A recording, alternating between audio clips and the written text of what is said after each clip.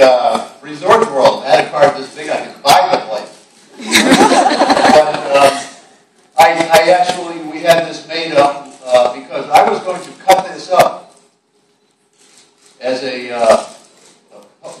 PR thing, because MasterCard supports the Resorts World.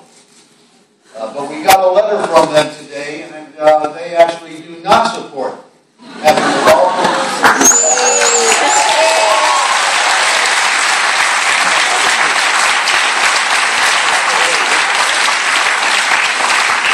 So thank you, MasterCard. And by the way, I was there today. We had lunch and walking around, and it's quite wonderful. I must say, it is a first-class resort.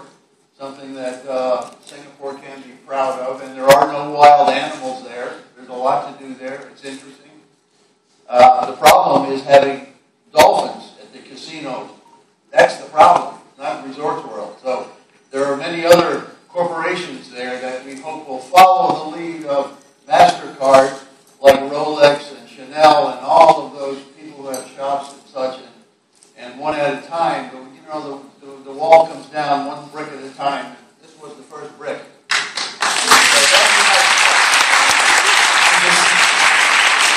Just to add, so MasterCard has told us, they have informed us that they will not be participating in any promotions with the Marine Life Park. We have that in writing. And of course, we're not paying Rick a single cent to be here tonight, so we thought we'd give him a MasterCard.